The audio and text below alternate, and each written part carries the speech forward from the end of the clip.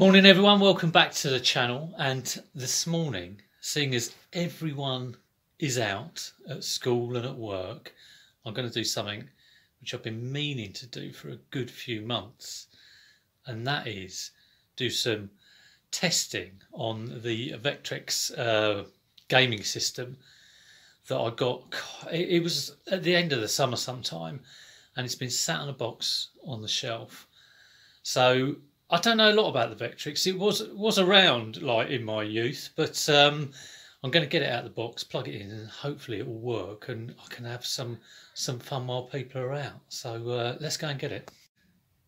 So there she is, sat on the shelf. This normally happens with sort of odds and ends that I like. I've got sort of Amigas and Spectrums and Commodore 64 sat on these shelves. So it is a bit of it's a keeper for now kind of thing, but I haven't even turned it on, so I'm going to take it downstairs, make myself comfortable and plug it in. Okay, here's what we've got in the box. These rather arcadey looking controllers. They spring back to the centre. That's fantastic. Look at these buttons. These are proper old school buttons. That one's a bit stiff. All those seem all right. I might have to give that one a bit of a clean. We'll check that one out. Here's the actual unit. I thought it'd be really heavy, but it's not actually that bad. It's about the weight of a cheap Matsui stereo boombox sort of thing. Got 3 packets of silica gel from the 1980s, which is nice to see. And the games, there's actually like an Asteroids type game built into it. And it's black and white. And you put these kind of things over it to make it look a bit more kind of like space age. So I'll check that out, or well, hopefully check it out if it works. And then there's a Pac-Man type game called Clean Sweep. How much did this cost originally? 23 quid. Our price, you got them in our price. So yeah, it was MB Games that made it. Let's have a look at the box. Always good to have a look at the box. Serial number, what does it say? It's the unique built-in screen, no TV set needed. The only video system that brings the real arcade. I mean, it does look like a real kind of like, I can imagine if you got this, you'd think, oh God, I've got my own arcade machine in my house.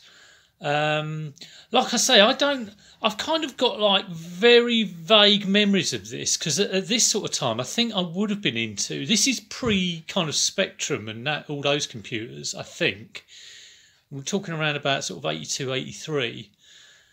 And I think I would have had an Atari, and the Atari, we got our Atari after we had like a Colour Vision Pong sort of game, which we would have got in the 70s, and then we got the Atari, and the Atari was like, well, this is the business, because you can just like have all the arcade games you want, like the Pac-Man, Space Invaders, all of that sort of thing. It seemed like you were sorted. So yeah, and the good thing about the Atari, and one of the big things, was that you could use your own telly.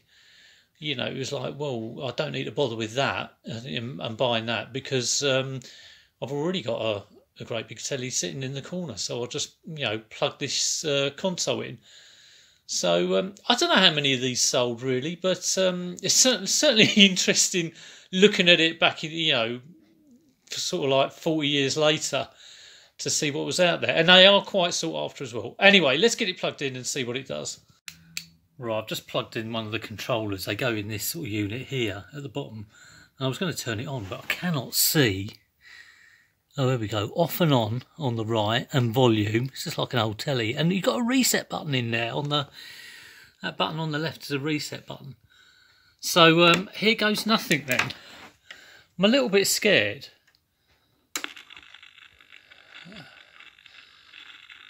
Okay. Oh, hello. Oh my God. I am in Star Wars. I am in Star Trek. So I haven't put my little plastic sheet on. So that goes on there. Look at that. Oh my God. That is actually like the Star Wars arcade game, isn't it?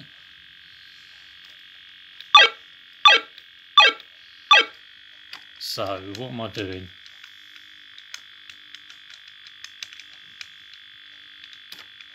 Okay, this controller, perhaps I haven't plugged it in right, but at least the system turns on, so that's good. I'm going to turn it off and see if I can get this controller working. Well, you think the one on the left would be player 1, but it was player 2, and I had that plugged in, and player 1 was empty. I plugged them both in now, so here goes nothing. It's, I mean, I'm literally very nervous about turning this on and filming it for the channel because, one, it might blow up, and then if things don't work, you feel like a bit of a nana. But let's see if this works. If it doesn't work, it doesn't work. I mean, at least look at that. It's worth it just for that, isn't it? It's fantastic. Right, let's see what we can do. Oh, there we go. Hyperspace. Thrust. Get a bit more sound on it.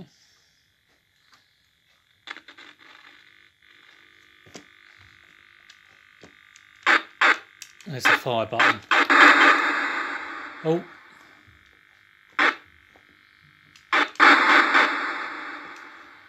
Incredible.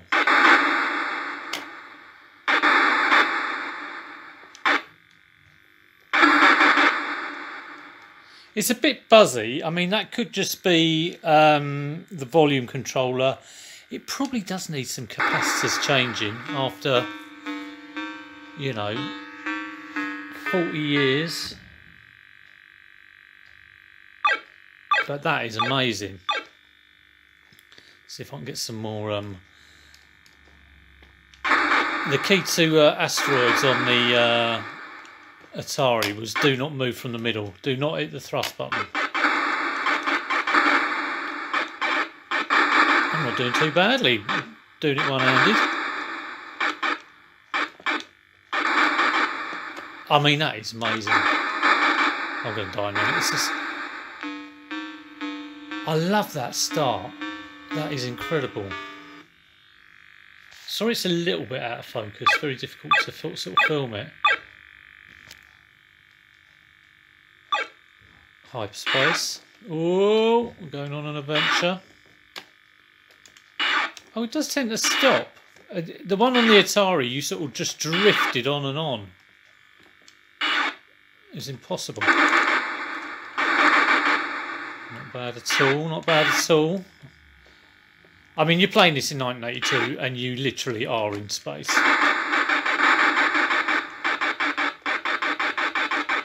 That is fantastic. Right, I am going to have a look at Pac-Man now, or Clean Sweep as it's known. Let's have a look at that. So here we go. What is in the box? Quite a small cartridge. And I'm wondering whether it's got a little plastic sheet. Yes, it has. So we've got that little bit of plastic that holds. I don't think that holds anything. You could have an array of condiments in there. You could have, like, you know, from McDonald's, barbecue sauce and tomato sauce. So we've got the instructions. Pretty plain. Oh, it's just up, down, left, right. And we have the green, what do they call it? The green shield. So let's stick that on. Oh, the cartridge, I think, just goes in the side. In there. Unless that's just a handle. No, it looks like it just goes in there. So I'll hopefully get it the right way. Plug it in. And see what Pac-Man's like. Feels like I've got a whole new machine here. Oh, right, it hasn't recognised that. Took a couple of goes to get it going. I was probably being a little bit cautious with pushing in the controller. Let's see if I can get a clean sweep. Oh my god. Looks like a fish in the middle.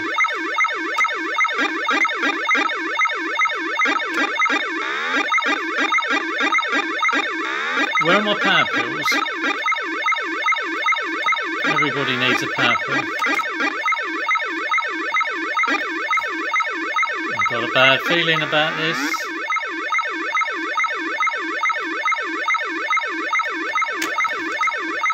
I'm getting cornered here. They look horrendous, those ghost type things. Oh.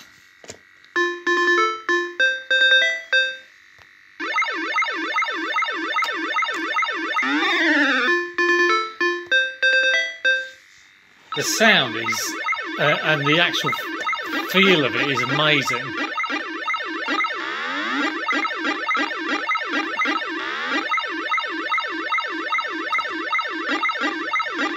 Look at these little, you can go in this little box. I don't quite, oh, that is a power pill.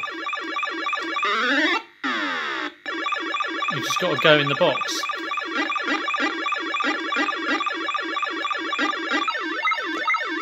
Come on.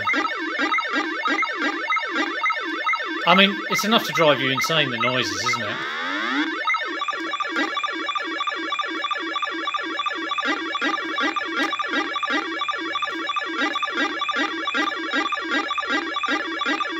I'm going for a clean screen. No, no! Oh, I thought that was it there. I thought all my lives had gone.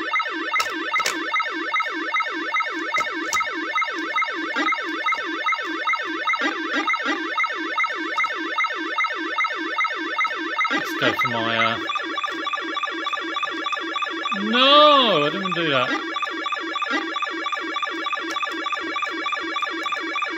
No, come on, up, up.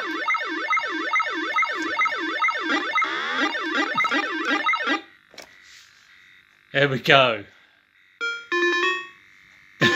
A huge sense of achievement. Let's turn it down. That's got a volume control there. End. If I can find it.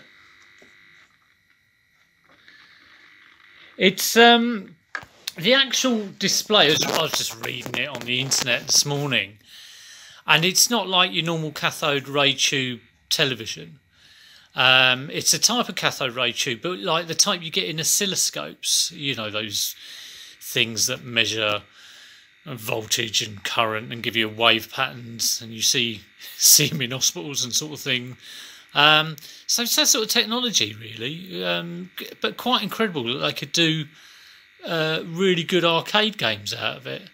It has got on the box, just to show you, all the games that were available.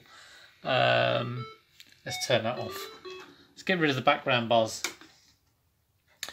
So I think there were around about 15 or 16 games.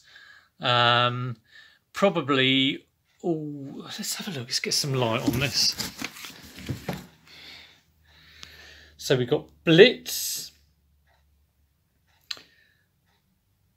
Berserk, which looks like some sort of maze type thing. Under Attack. A lot of these will be Space Invader clones. That's Clean Sweep. Starhawk, which looks like a sort of shoot 'em up, but quite a weird perspective. Starship is probably a bit like Starhawk. The Space Wars is probably a bit like Starhawk. Cosmic Chasm. After Chase. That looks quite good. That looks like a racing game. I mean, I'd love to try some of these games because, I mean, it just looks so space age. It kind of reminds me of Tron, which is around that sort of same era. That looks like Defender, Scramble. What's that? Rip-Off? Rip-Off. No idea what that is. I cannot read that. What does that say? I cannot eat. My eyesight's going. Heads Up. Football. A football game. Not exactly FIFA. Spike Help. That looks quite fun. It looks like a cartoony thing. Web Warp. I mean, some of these do look amazing. Flip Out. Pinball. Narzoid, no idea what that is, and Bedlam, which looks like some crazy games. So that, you know, those were the games. I think it is very limited to, how many are there? 3 times 6, 18 games. Perhaps it's limited to those 18 games. Well, I've got 2 of them. Or maybe it's the asteroids plus the 18. Who knows? Now, do I collect them all? I don't know. I'm very, very tempted. More to come. Well, maybe not. Hope you enjoyed that. I always sort of love turning on these old vintage systems and pray they're going to work. And I mean, I could play that for hours, but I think might have another 15 minutes on it, and then pack it away and put it on the shelf. They are worth quite a lot of money, but that for me is a keeper for now. Like I say, I don't particularly want to have the hassle of packing that and worrying about it. Certain things I will keep, like Game & Watches, I do love to keep, because sort of this sort of 82, 83, 84 era is really sort of my era for this sort of thing. Nintendo, Sega I can take with a pinch of salt really, but this sort of stuff, sort of Atari, Spectrum, Game & Watch, anything around that sort of 82, 83, 84 is my bag. If you did like the video, do click the thumbs up, and do subscribe if you want to see sort of more of this sort of content, and click the notification bell. You'll be notified of all videos that come through. I like to sort of keep them to 10 minutes. Love showing you my retro stuff and all my hauls that I get for reselling. And also on Mondays I do like an hour of listing live, just to sort of try and get working and get busy. So yeah, thanks for watching, and I'll see you soon. Take it easy.